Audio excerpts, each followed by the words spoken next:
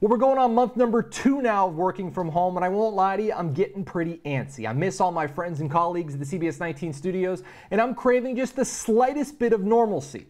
And although I'm able to put together shows from my living room home studio here, I won't lie to you, it's been a challenge. It's been difficult. It's been hard at times.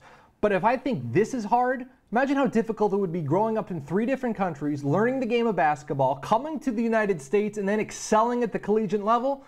Well, for TJC men's basketball standout Malik Anderson, that's been his road, the one less traveled by, and he's excelled. Weekend sports anchor Tina Nguyen has the story. When the opportunity arises to make a dream come true, Malik Anderson isn't afraid to take the leap.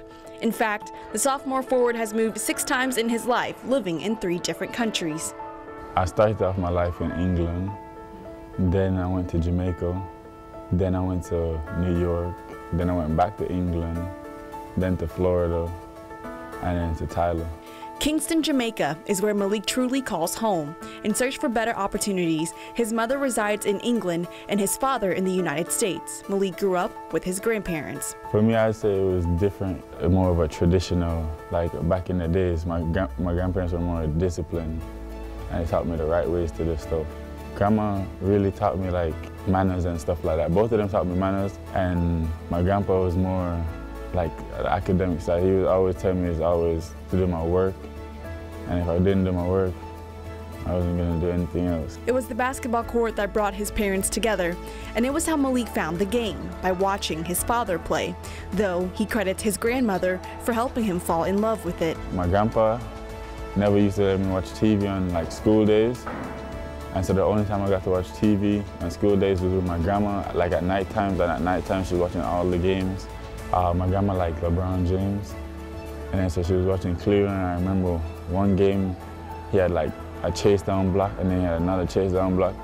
And then after that, I was like, Grandma, I think I want to play this. And then I called my dad, who was in America, and I was like, how do I start to play this? Inspired by NBA players like Kobe Bryant and LeBron James, Malik was determined to make it to the United States to pursue his basketball dreams. At age 15, he moved to New York City. New York, because that's the first time coming to actually live and go to school. I was nervous, but everybody came up to talk to me. Like the whole school knew about it. They would always ask me to talk for them and hear my accent, and it was just nice. So I fit in it real quick. Adaptability is what Malik prides himself on. With stops made in New York and Florida, it was time to add Texas to the list, specifically a spot on the TJC basketball roster. Yeah, Malik's a world traveler. He's been in Florida, he was in New York for a while. He comes from a great family. He started out in Jamaica, and he's still got family back there. And so he's bounced around a little bit and had a lot more lifetime experiences than some of our kids get. And because he's such a smart human being and a good person, that you really want to root for him. Some may see basketball as just a game, but for Malik, it's brought him opportunity, hope, and a family in America.